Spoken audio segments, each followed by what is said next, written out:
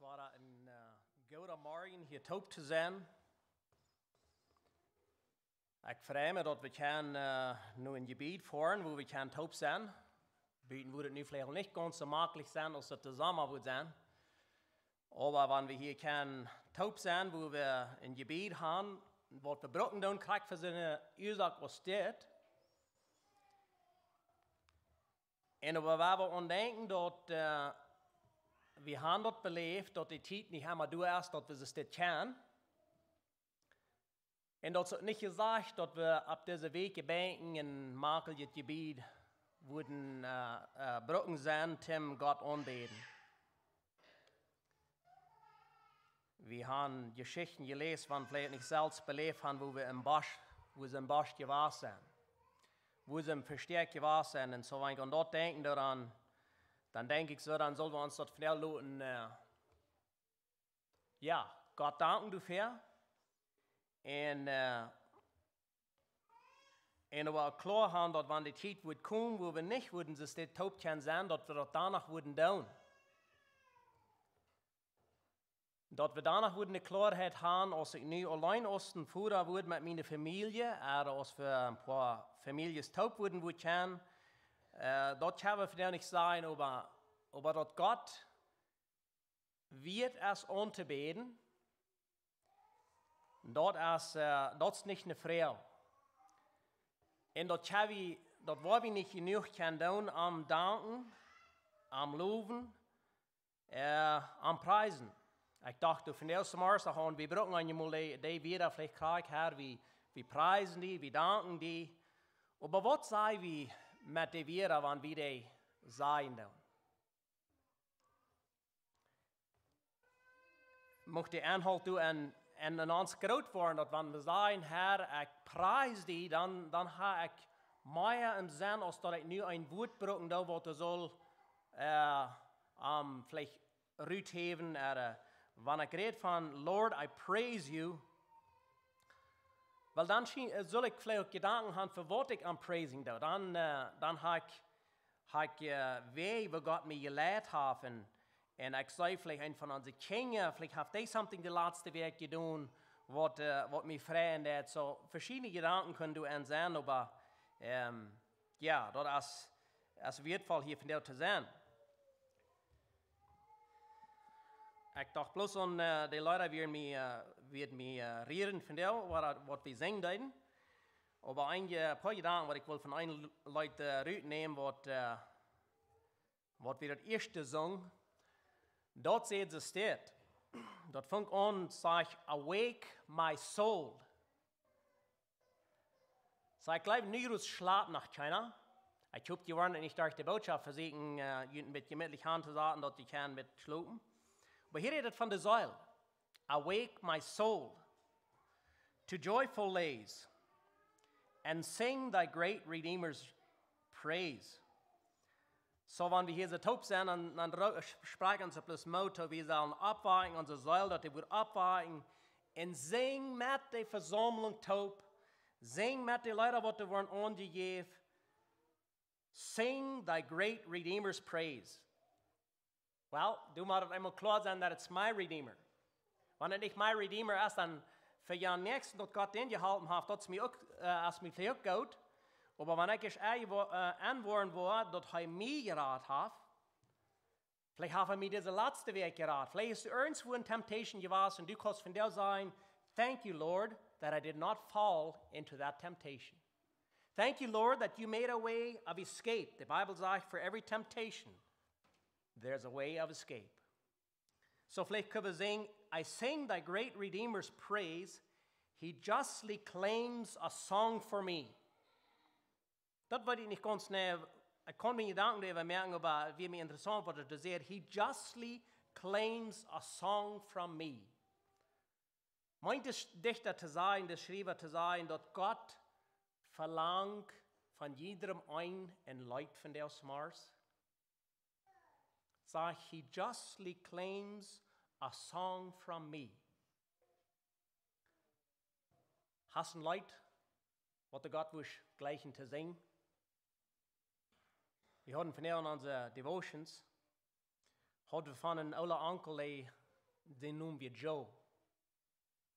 Joe will nicht sagen, gesund, aber wir ein Schafjammer.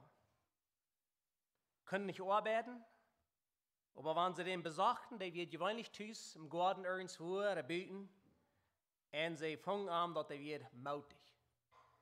Der Luther Tijd, sie schrieben dann, wie der Joe nach die Kirche kam am Vorstell, aber hat immer Menschen begrüßt mit einem freundlichen Gesicht, die älteren Menschen, die Kinder. Und das Onkel, der hat eine Request, was ich sagen, er hat ein Gebet nach Gott. Er wünscht sich auch vielmal, dass er kann aufreisen nach seiner Stadt, wo er einen frischen Körper kriegen. Ich kann wenn wir von der gesund sind, lernen vielleicht nicht so sehr nur die Zeit, wo wir einen frischen Körper kriegen, aber das sind von den Menschen, die lernen, dass Gott ein Wort von diesem Körper nehmen und einen anderen Körper geben. Aber das Joe, der hat auch in Verlangen, thank you, dass er von diesem Körper rüten, er einen frischen Körper kriegen und dann hat er dort aus dem Gebet, was wir fingen, was ist es, in 1. Mose, Kapitel 49, der letzte Vers, du redest von Jakobus, oder Jakob, ich sagen. Dort sagte von Jakob, so steht dort, wenn er seine Jungs erst gesagt hat, und gesehen hat, und gesagt hat, was er leben wird sein, durch Gottes Offenbarung, dann sagte du von Jakob, dass er hat sich so in sein Bad, ich verstehe so, er sollte in sein Bad werden und verteilt die Jungs noch die Dinge. Die werden noch befreit, aber er wird sterben und dann, wenn er dort ist alles gesagt hat, dann sage ich, er dreht sich in Bad an, dort seine Feute waren Bad an, lädt sich an und reist auf.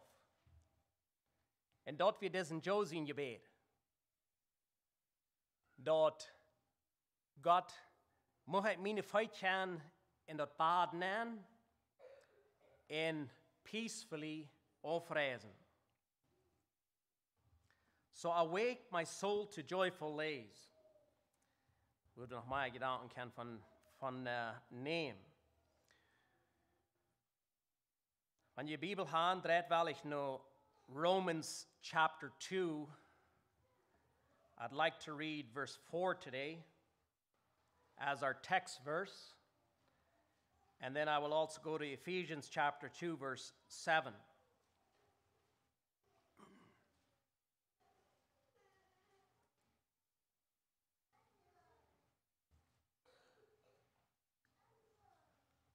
Wenn wir das Kontext würden lesen in Römer Kapitel 1, Romans 1, if you would read that, fingen wir von, wo Gott durch Paulus hat gesagt, wo verbesserte Menschen wären, wo die sich von am Weg drehen deuten und nicht von Gott Dinge wollen. Dort ist Kapitel 1 ziemlich der Anhalt davon, wo die Menschen nicht nur Gott verehren deuten.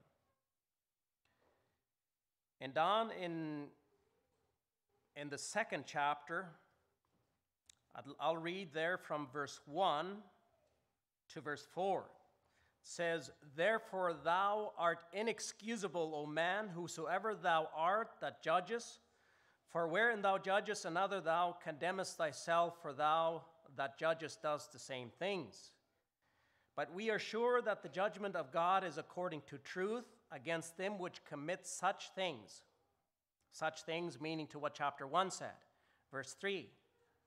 And thinkest thou this, O man, that judgest them which do such things, and doest the same, that thou shalt escape the judgment of God?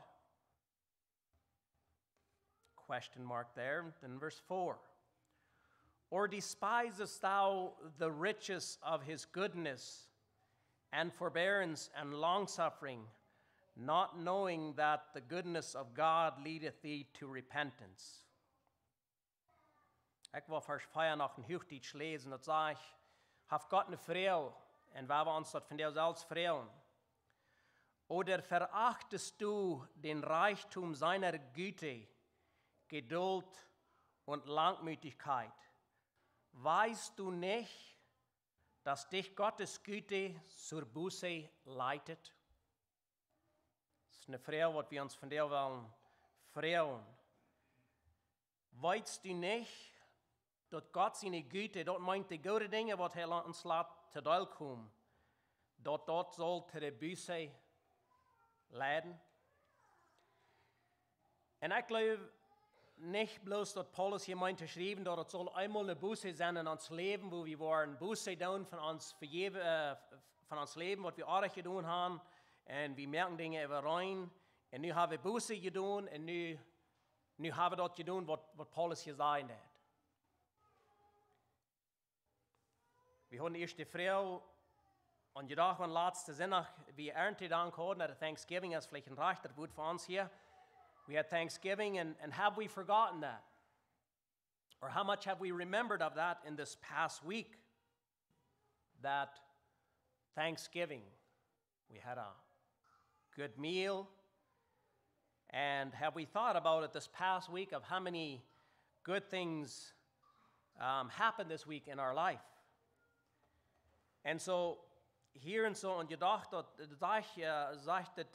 Gott die lässt, gute Dinge in ons Leben nankommen, dass wir sollen ein bußfertiges Leben haben.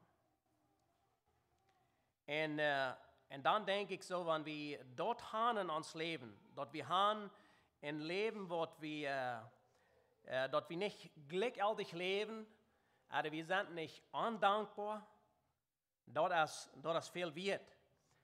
Wenn wir sagen, dass du ein Kind spielen dat, und wenn ein Kind zufrieden spielen dat, wenn wir würden sagen, dass ein Kind dort ist dankbar mit was es hat, dann würden wir ein Bild haben für uns, wo ein Kind ab irgendwo spielen hat vielleicht hat es ein kleines Korke oder ein Traktor, vielleicht hat es nicht Mulson, vielleicht hat es irgendwas mit Halt gemerkt und spielt, dass das ist mein Ding, was ich mit rumfahren will.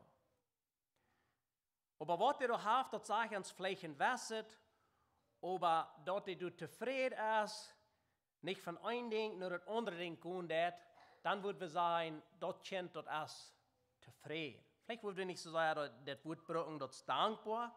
Wer ist dankbar, wo du war, der Anhalt, die Meinung da rauskommt, wenn das Kind nur wird zu einem kommen sein, wo scheinbar das ging, wo sagt, das spielt dich gleich in der, oder ist das wieder, oder wenn die kleine Mialis mit der Pap spielen deuten, und über die Zufriedenheit.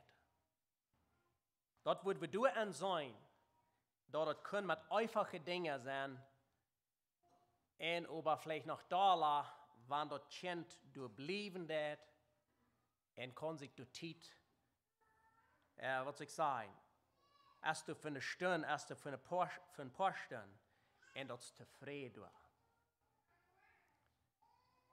Und so, wenn ich hier sage, wenn Paulus hier fragt, und er weit wie dort nicht, dass Gottes Güte, dort uns zu der Buße leiten soll.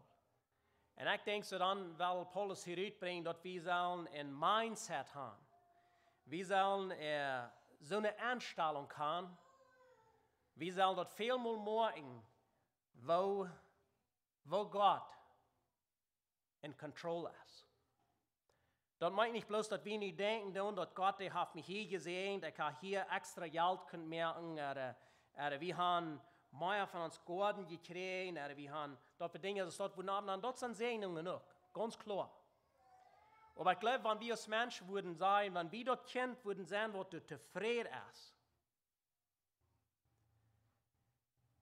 dann würden wir uns denken, dass der Mensch, der sitzt dort auf viel Weg, wo Gott leiden und führen hat.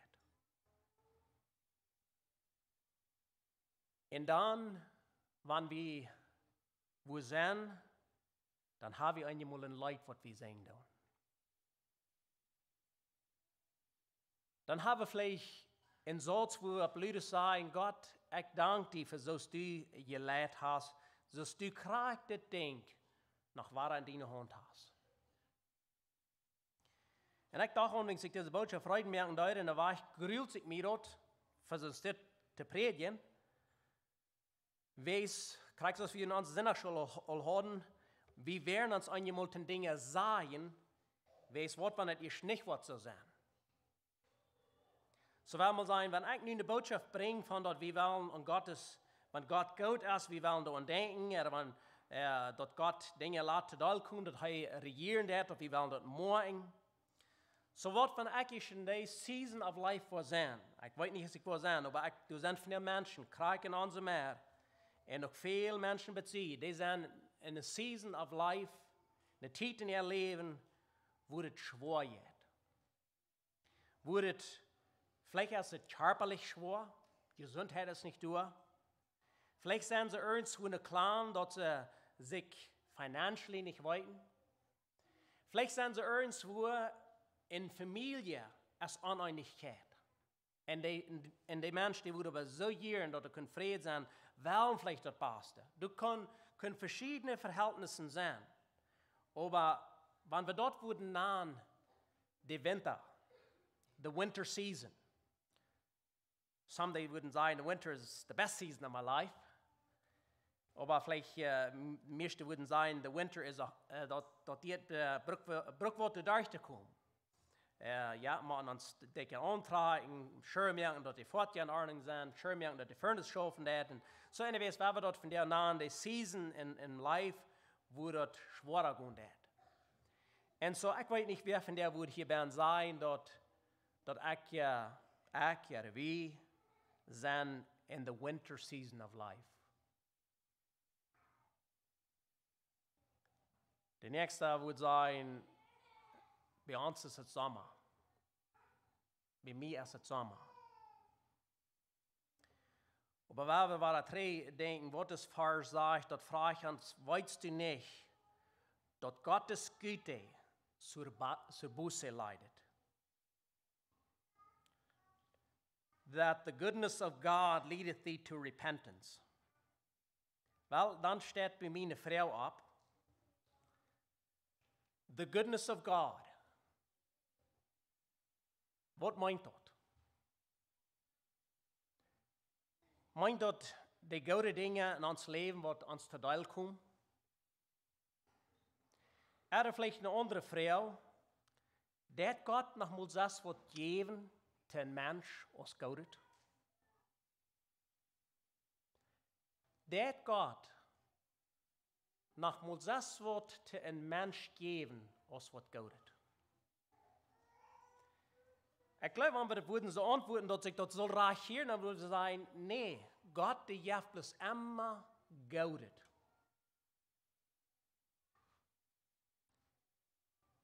Und das Gute, was Gott geben wird, was für uns im Leben soll, was soll ich das sagen? Vielleicht nicht bloß das sein, dass es soll für uns im Leben gut sein, aber für sein Recht. Vielleicht haben wir dort Dollar am Glauben Futen.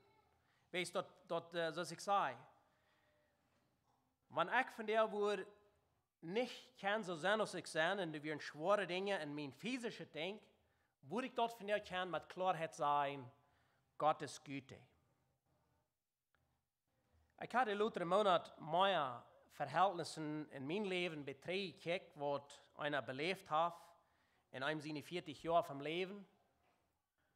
Ich habe andere Menschen ihre Dinge betrachtet, some was ihnen bekannt hat. Und ich kann sagen,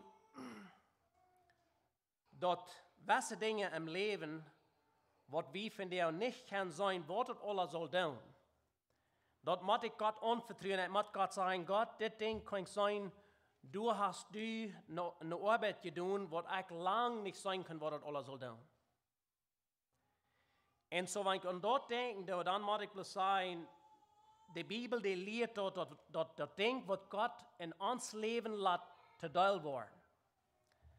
Wenn wir dort wollen annehmen, wollen sagen, Gott, wenn das von dir auch ein schweres Ding ist, aber ich will das annehmen. Von dir kann ich das nicht verstehen, aber ich will treu sein. Und dann dachte ich an Josef sein Leben. Josef könnte eins zu seinen Brüdern sein, was je Verschlag meinden, dort mein Gott vergaut. Aber er kann das von Anfang, glaube ich, nicht sein. Er belebt das von Anfang nicht. Wenn es heute verkauft wird, kann sein, nur eine wildfremde Land haben da. Manche Menschen wird, wo nicht viel kann da. Ich glaube, Josef was nicht kann sein, ist die Güte Gottes, the goodness of God. Wenn es am wird, ganz, was ich sagen, am wird schwarz gepenselt, dort übers einer, wer nicht treu ist, im Reck, und am wird in Gefängnis genommen, am wird beschuldigt für so ein Ding, als er nicht mal Gedanken über hat. Viel Leute will er von Weich ran. Dort, gleich Gott, er in das Gefängnis nicht können verstehen, Gott, worum hier? Worum sie steht, noch beschuldigt, aber wir fängen Josef wieder treu. Und dann, ab eng von seinem Leben, was wir dann lesen, dann in 1. Mose, der letzte Kapitel, du lesen wir dort eins, dort Josef dort kann sein. Vielleicht sollen wir uns dort mal lesen in 1. Mose, Kapitel 44, Genesis 45. Das, wo Josef sich zu seinen Brüdern ins Haus sich nicht mehr entholen können und wo er sich wohl zu den Brüdern sein, warum das gehen geht. Genesis 45, du sagst that then Joseph could not refrain himself before all them that stood by him, and he cried, cause every man to go out from me. And there stood no man with him, while Joseph made himself known unto his brethren. And he wept aloud, and the Egyptians and the house of Pharaoh heard. And Joseph said unto his brethren, I am Joseph, doth my father yet live? And his brethren could not answer him, for they were troubled at his presence. And Joseph said unto his brethren, come near to me, I pray you. And they came near. And he said, I am Joseph, your brother, whom ye sold into Egypt. Now therefore be not grieved nor angry with yourself that ye sold me hither. For God did send me before you to preserve life. Du würde ich noch mal gleich lesen, ob wir wollen, bist du ab hier in der Bach. Joseph. Ich glaube, wir können hier ein Staller Gott sein Bild sein, Gott seine Leitung sein. Vielleicht hat er alle Gedanken, du eben gemerkt kriegst, von was Gott alles steht. Er sagt, dass seine Brüder kamen, er hört von der Famine, was er wird. Und so hier könnte Joseph eins dort sein.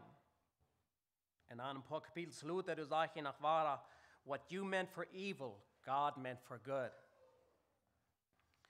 Und so drei bloß nur Römer du gehen, dann sagt er, weißt du nicht, dass Gott seine Güte, die soll leiden zu der Buße. Und wenn wir an das denken, dann denken wir an den Vers, was wir können finden in Jesaja 55, Vers 9. Du sagst dort, dass Gott seine Wege, die sind so viel höher aus dem Himmel ist, aus der Erde. So viel höher, so viel tiefer sind seine Gedanken oder seine Wege, was er uns entladen hat. Ich sehe, wir wollen noch in Ephesians 2, Vers 7, wo den Vers noch lesen, denn nur werden wir uns an Klima Gedanken merken in das. Bei Ephesians 2, Vers 7, hier sagt es, steht, that in the ages to come he might shew the exceeding riches of his grace in his kindness toward us through Christ Jesus.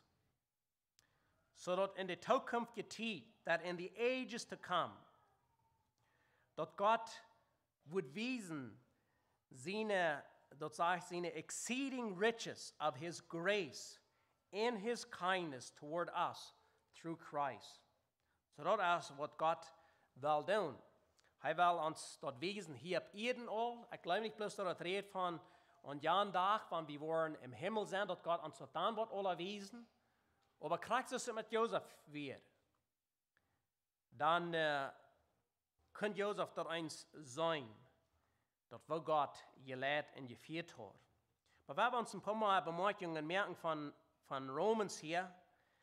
Wat dat meint dat? Hier redt het van Gods or despisest thou the riches, so that's een woord, the riches of his goodness, the riches and forbearance, the riches and long suffering kunnen we zijn.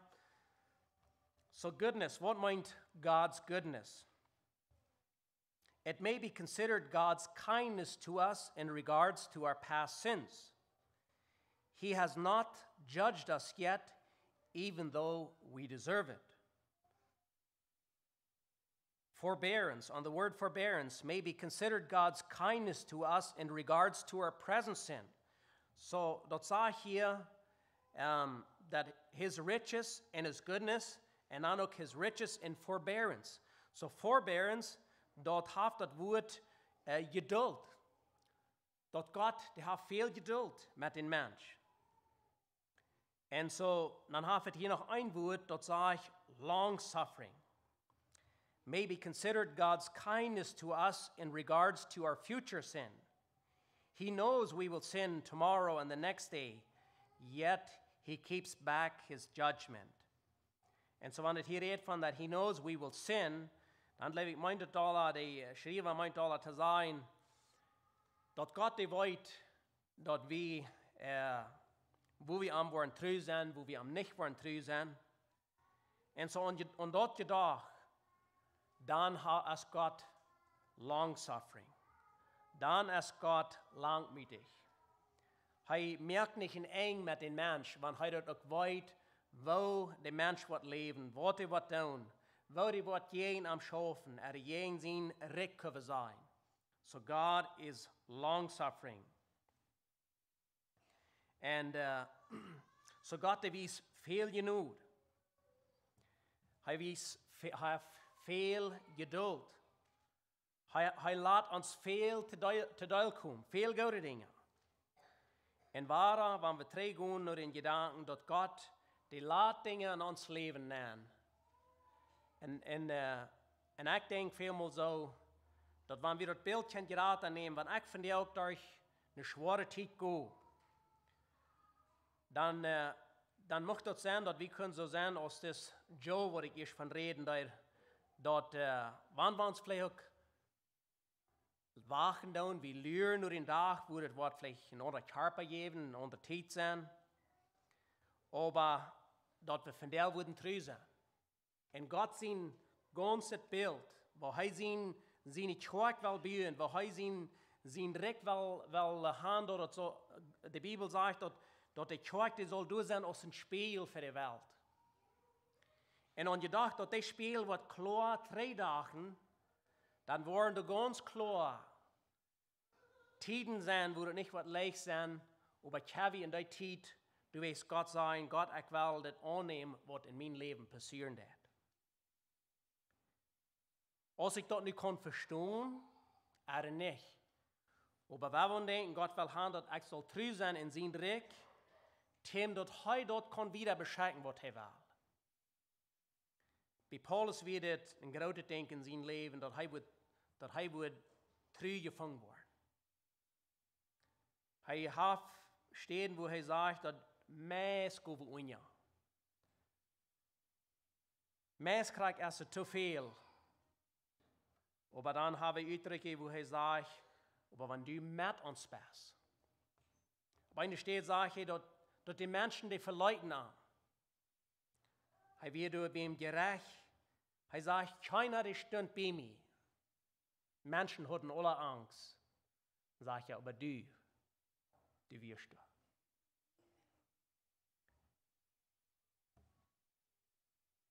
So Gott ist gnädig. Want Gott ook weet wer wir zijn als Mensch, aber hij wil ja van danach de levende genoeg. Want wie würden weten van een mens wat hij alle aardig gedaan heeft, of wat hij wordt alle aardig doen, wie würden vielleicht einmal eine schwere Zeit haben, den Mensch nach Gott lassen zu kommen.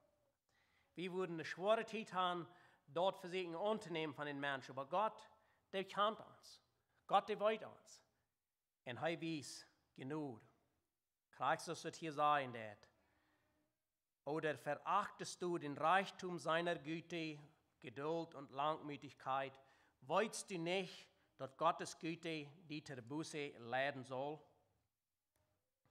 Und wahr, ich kann hier nicht so sein, Gedanken, dass wir bloß einmal Buße tun, aber dass wir ein Leben haben von Gott in uns haben, Gott und Gott denken zu alle Zeit.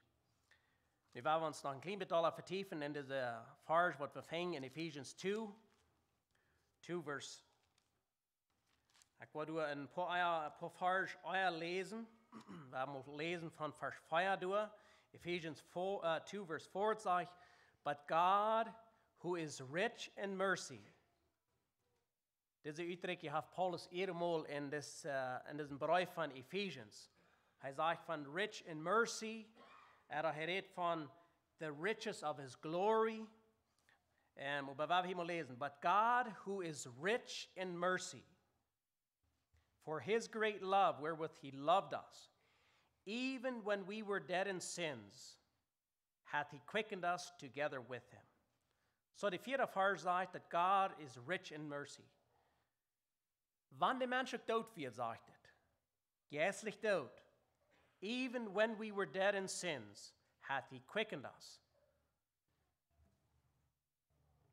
Hath he quickened us together with Christ, by grace ye are saved, and hath raised us up together and made us sit together in heavenly places in Christ Jesus, that in the ages to come he might shew the exceeding riches of his grace in his kindness toward us through Christ Jesus.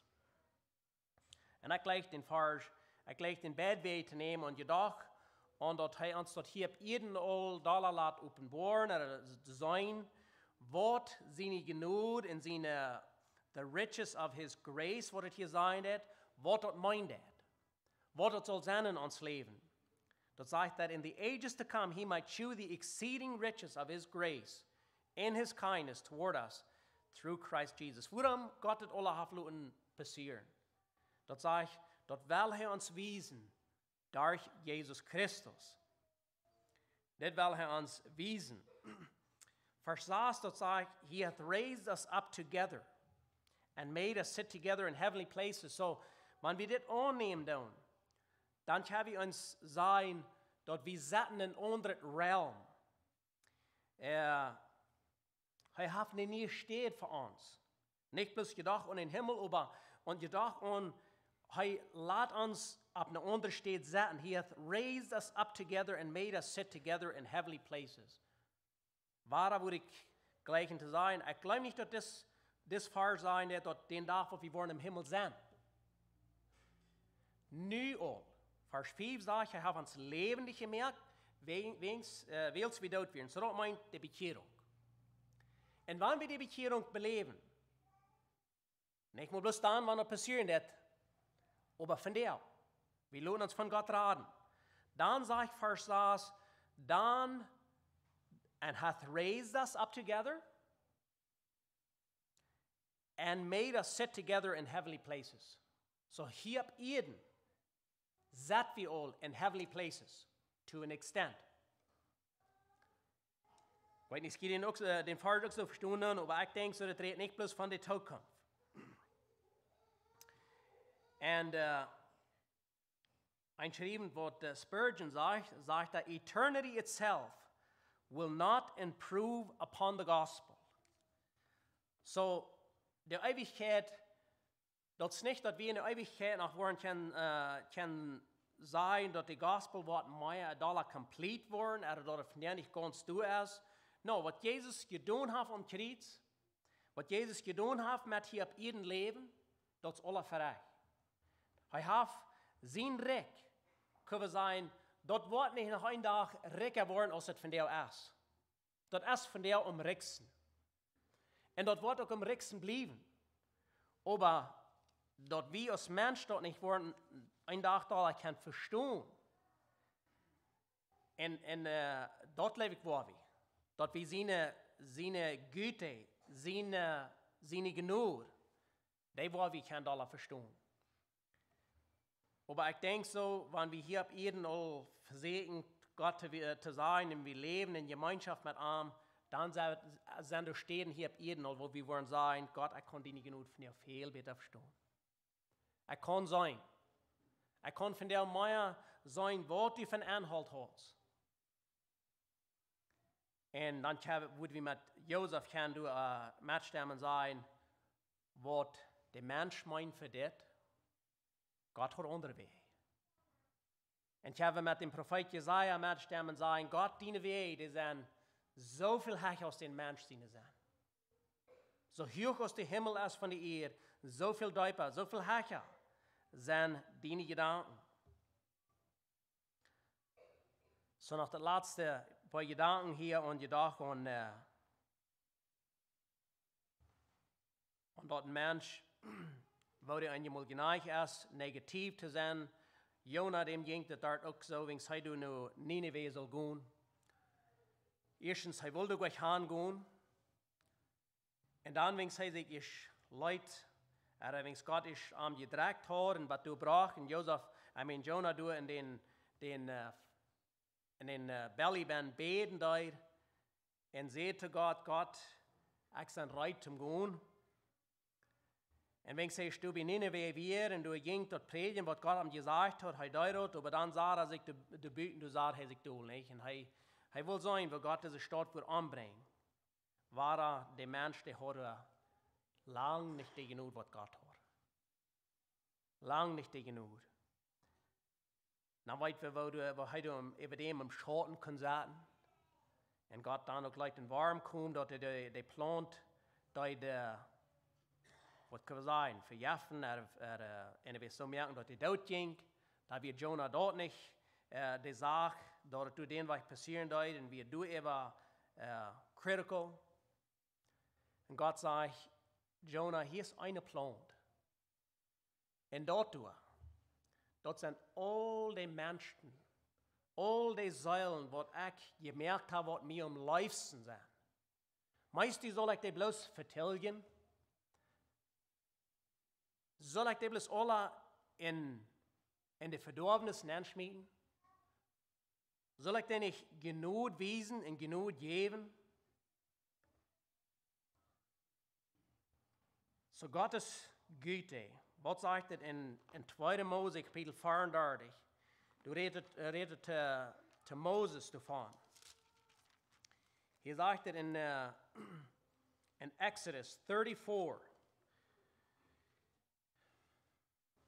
verse 6 and 7. Dat zegt, so hier is het, waar Moses op den Borgen abgegaan deed, en wo hij de 10 geboten wordt ten tweede Mal geschreven, the 10 Commandments. Du sagt it, and the Lord passed by before him and proclaimed, the Lord God, merciful and gracious, long-suffering and abundant in goodness and truth, keeping mercy for thousands, forgiving iniquity and transgression and sin, and that will by no means clear the guilty, visiting the iniquity of the fathers upon the children, and upon the children's children unto the 3rd and 4th generation. Sehr interessant, wat het hier zijn dat, wat hier krijgt passeren dat. So God is op den Berg, eerst gaat Moses den nap, dan zegt het in vers 5, du zegt het, and the Lord descended. Interesting statement, da kam der Herr hernieder, in einer Wolke, so hij kwam rauf, Moses nu weer, God wil hem de 10 Commandments geven. En aan vers 6 is mir ook interessant, dass der Herr du von sich selbst reden wird. Er sagt, und der Herr ging vor sein Angesicht vorüber und rief. So er geht bei Moses vorbei und dann ruft Gott selbst, sagt Gott zu steht, Herr Gott, barmherzig und gnädig und geduldig und von großer Gnade und Treue. So dit sagt der Herr von sich selbst.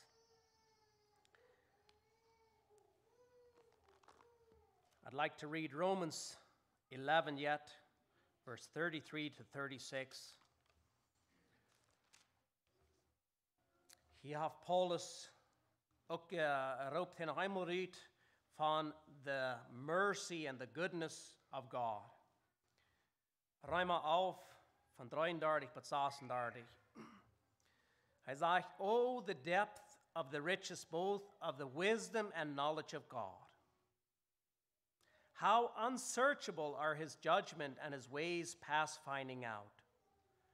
For who hath known the mind of the Lord, or who hath been his counselor, or who hath first given to him, and it shall be recompense unto him again.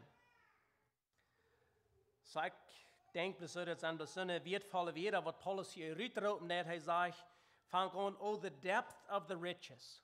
Zo diep als God zijn weg zijn, zijn rijk, zijn Güte, wo we van reden doen.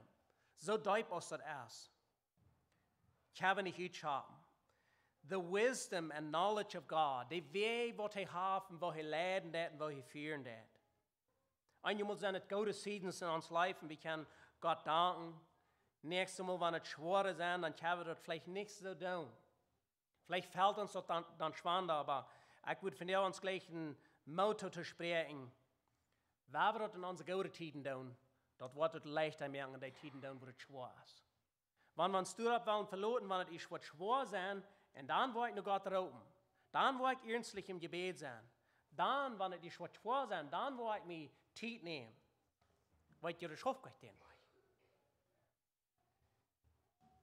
Ich kann auch nicht so viele Menschen wirklich, ich kann auch kein Mensch sein gestorben in meinem Leben. Some von uns sind noch krank bei was. Some von uns sind krank, bin kranken Mensch gewesen, der letzte pro Werk oder der letzte Werk von seinem Leben. Und du hast die Zeit, wie schön wenig Menschen gegeben, dort du das wollen beleben. Dort du wollen Gott loben und preisen. Du sind so, aber die meisten, die switchen uit. Verstand, switch uit, sind krank, kann vielleicht nicht reden, die Stimme ist nicht durch. Verschiedene Dinge sind durch. Aber Gott seine Wege, dort wir von der wurden und denken, dort seine Güte und seine Treue, die soll uns leiden zu der Buße.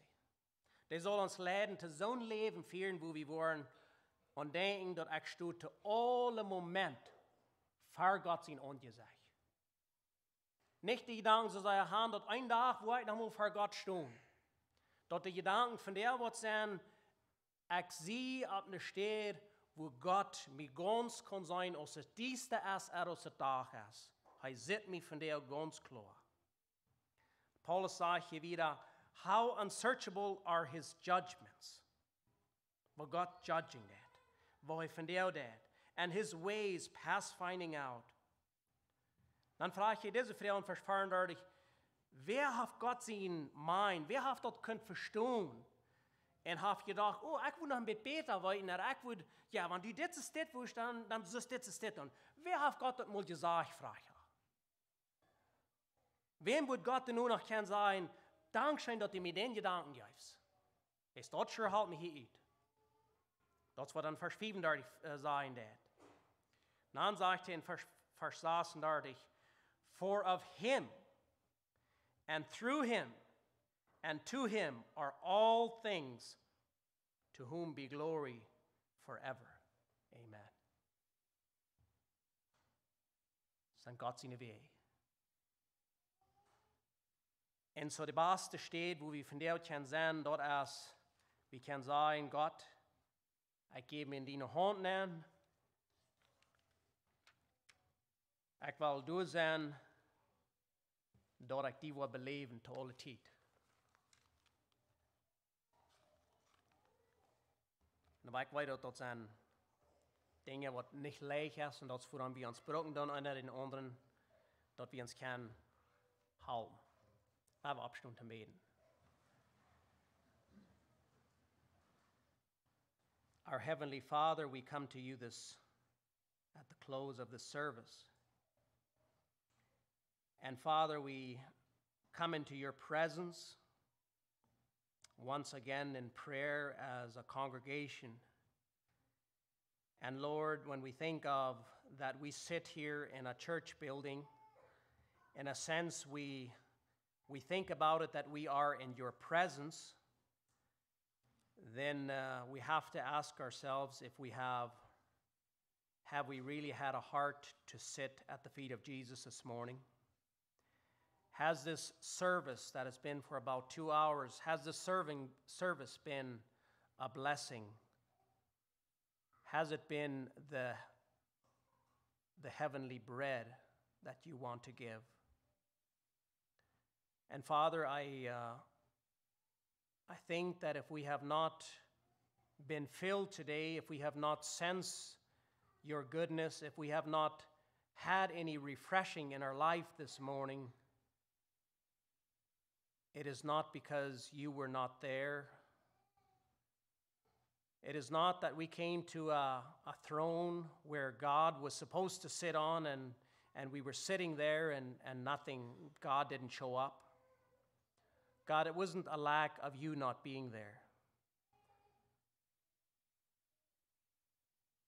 It is upon us as man to come with a contrite heart, a broken spirit, a longing heart that would cry out to you, and as we sang, that we would lift our hands before the mercy seat.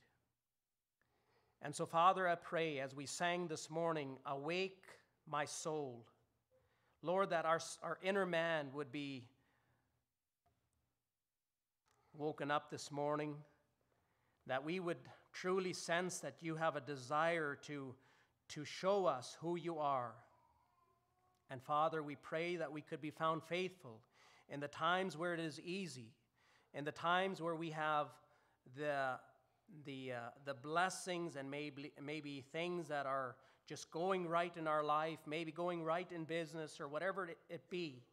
Lord, help us not to forget those times, to praise you in those times with our family together, personally, alone, but also in the time when it's a time where it might not be easy and we cannot understand. Maybe we feel like we are in a prison. Maybe we feel like we are in a foreign land and no one sees us. No one notices us. But, oh God, that we would there also just have the faith in you, that you are there, and that we would trust you. And when you lead us through times where it's a valley, that we would not forsake you, Father. I pray for each and every one that is here this morning, Father. There's a living soul in each person that is present. And God, you created that, you made that. And you desire that we as living souls would take note, that we would be aware of our surroundings, and that we would be aware of a sovereign, almighty God that has things in control. Lord, I pray that we would have an awareness of you throughout this day, throughout this coming week, and that we would see how you lead and guide, Father, and that would make our inner man just yield to you, commit to you, surrender to you, Father. We pray for your direction and guidance as we go throughout this day and throughout this week. Lord, we thank you for the riches in Christ. We thank you that even though we do not understand everything fully today, and we agree with the Apostle Paul that, oh, the depth of the riches that are in Christ. But Lord, we desire to understand that more, to experience that more. Lord, we don't just want to say that we want to understand it better. We want to tell you this morning that we want to experience that, Father. We don't want to tell you in which ways you will allow us to experience that, but may we be ready to experience your riches in greater ways in our life. We give you honor and glory. In Jesus' name, amen.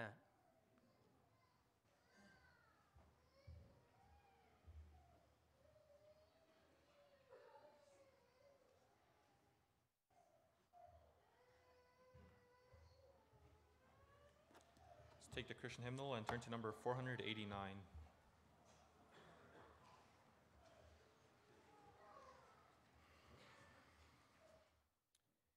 How gentle God's commands, number 489.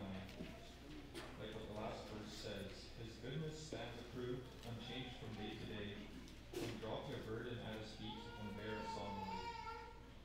If anyone thinks this is unfamiliar, it's the same melody as the Blessed Be the Tie of Clouds. 489.